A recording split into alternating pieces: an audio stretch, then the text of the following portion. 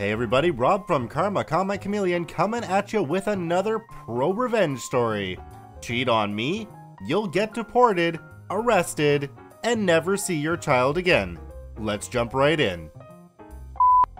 I've read a lot of these and listened to some amazing narrators on YouTube, so I decided to post the story of my ex-boyfriend.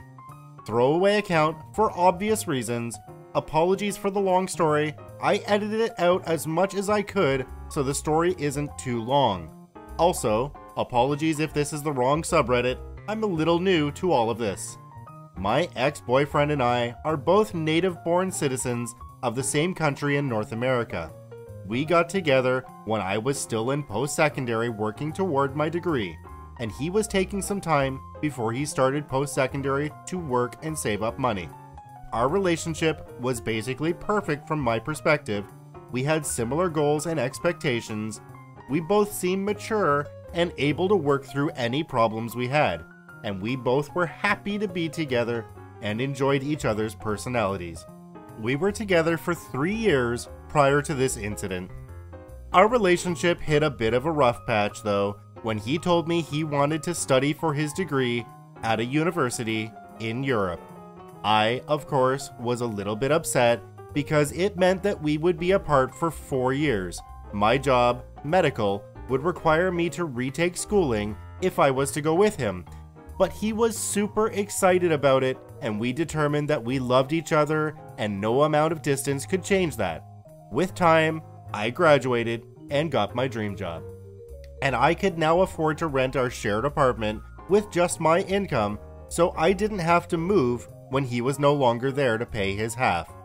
He was having some problems with his student visa for the country, but it was determined that he could get a temporary visa for the first semester while he waited for the other one to be approved. So with that, he left. I remember bawling my eyes out at the airport when I hugged and kissed him goodbye and parked outside of the airport to watch his plane take off. We talked on the phone almost every night. As unlucky as it was, about 5 weeks after he left, I found out I was pregnant. Horrible timing, I know. When I told him I was pregnant, he immediately accused me of cheating on him when he was gone. I thought it was a bit odd since he had never even mentioned such a thing and seemed really out of the blue. That obviously led to a big fight, and I felt offended and disgusted that he would even consider it a possibility. When he came home for Christmas, he was super happy and loved of with me, saying he was excited. He even proposed to me on the car ride home from his parents' house on Christmas Eve. I was so happy and overjoyed that it felt like everything would work out okay. When he went back to school, it was again stressful to go through the pregnancy without him, but both his parents and mine were incredibly supportive. They helped me get everything I needed for the baby and even threw me a surprise baby shower. When I gave birth, my ex watched it over Skype from his mom's. When he finished his exams, he came home to be with us. He immediately started talking negatively about our daughter, saying things like, "Why is her hair that color? My hair is brown." And, "Doesn't she have your friend's eyes?" And he again accused me of cheating. So I reluctantly agreed to perform a paternity test to calm his suspicions. Wow, could you believe it? She was his. He agreed to pay informal child support, sending me money to pay for the baby without a lawful order to do so while he was overseas. Now for the fun part. His student visa had still not been approved, so he had to reapply for another temporary semester visa for the next semester. Since he did not have a permanent residence in the country, as he was staying in student accommodations, and he didn't trust the university to not go through official-looking mail, he redirected all of his mail to me, which I would forward to the university in his care packages. When he came to visit us, he had applied for a new passport as his was going to expire in 6 months.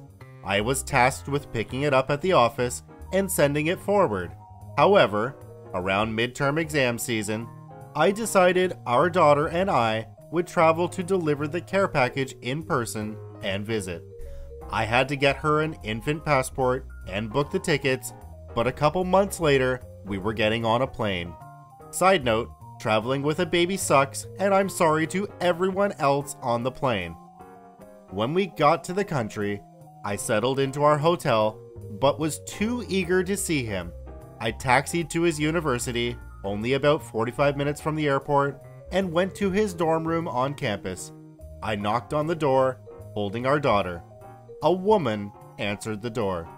At first, I assumed it was his roommate or something, but I don't remember him mentioning he had one. Denial is a powerful thing, I guess. I asked her where he was, and she said he was inside and called out to him. I heard a, "Who is it, babe?" as he came to the door, and when he saw me, he froze. He went pale, and his eyes widened.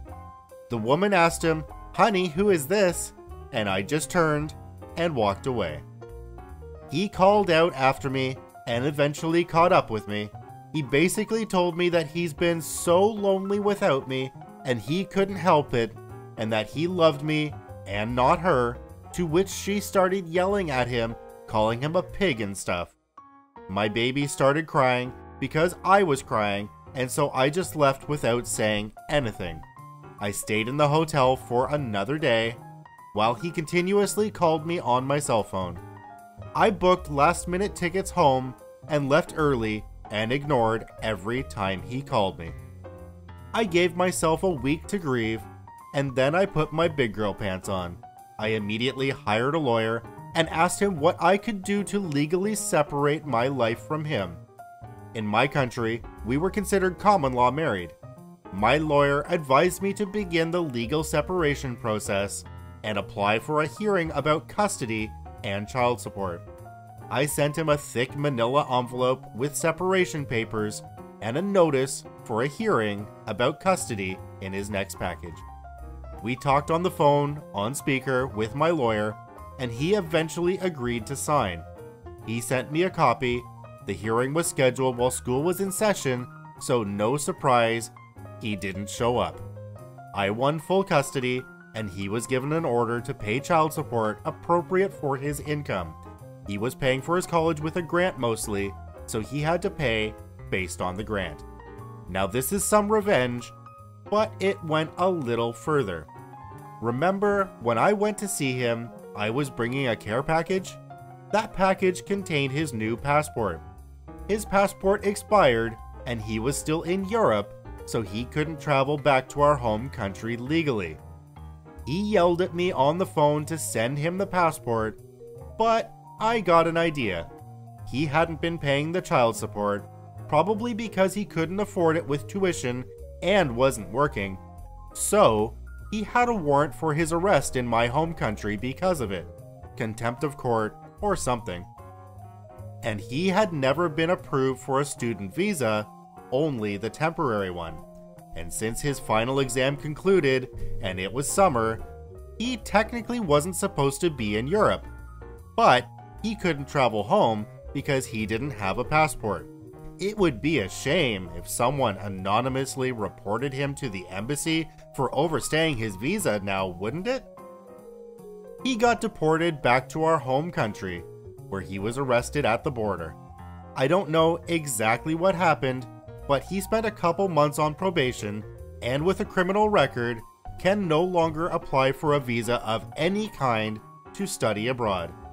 Sorry about that future of yours, but I guess you shouldn't cheat on someone who loves you to the ends of the earth, the mother of your child.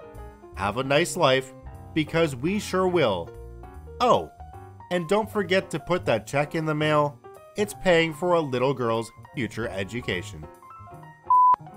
That was a great story with some great writing and really forced the mind to think about the situation. So everyone, do you think OP was justified creating difficulties for her ex in his future? Does something like cheating on a spouse warrant a criminal record and limitations on travel for the rest of their lives? Let me know your thoughts in the comments section below. I'll try to respond to as many as I can. This is Rob from Karma Comic Chameleon saying thanks for watching. Remember to subscribe, like, and share the video with your friends, and we'll see you in the next one.